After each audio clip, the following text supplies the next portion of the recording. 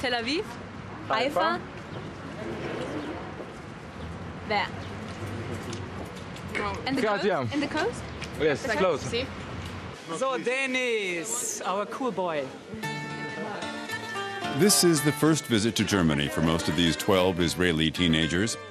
They're spending a week in Potsdam, staying with German young people of the same age.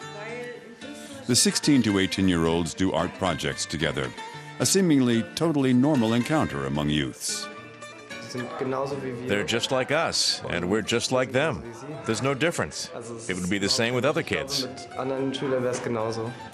So the past is finished. Yes, it has nothing to do with that. It's completely forgotten. In a positive sense, forgotten. The kids are designing windows for synagogues. The Israelis in particular don't take this kind of cooperation for granted.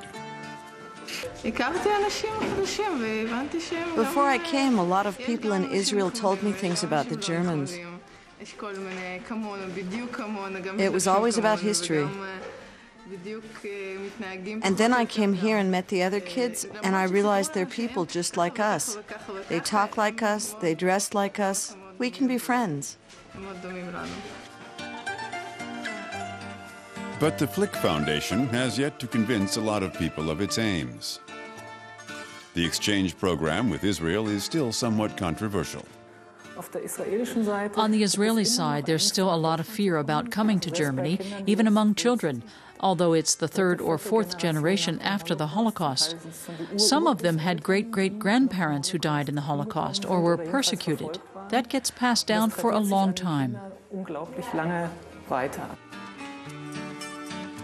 Overcoming those fears is one of the Foundation's goals. It sees its work as political, on a personal scale. As Germans, we of course have a special responsibility in relation to Israel. So the Foundation's goals in regard to Israel are naturally also about political involvement.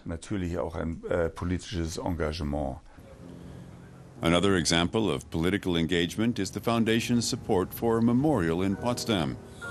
It's a former jail where the Nazis, then the Soviets, and finally the East German Stasi interrogated and tortured prisoners. Here, German pupils learn about the horrors of totalitarian systems. Just going into the rooms has something very oppressive and sinister. I think that affects young people the most. It's one thing for them to read about it in a book, but when they come into a room like this, which has a terrible history, they're moved by it in a very different way.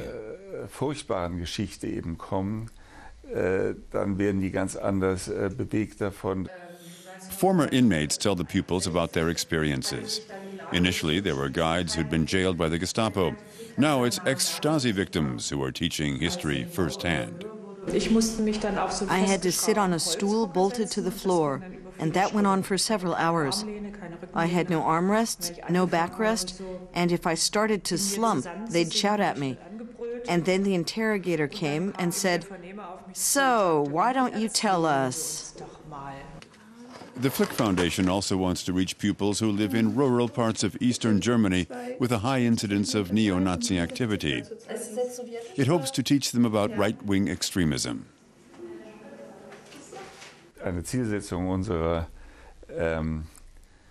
One of the goals of our foundation is to work against right-wing extremism and the violence that results from it. In the whole of Europe today, it's no longer left-wing extremism that's the problem, as much as right-wing extremism. The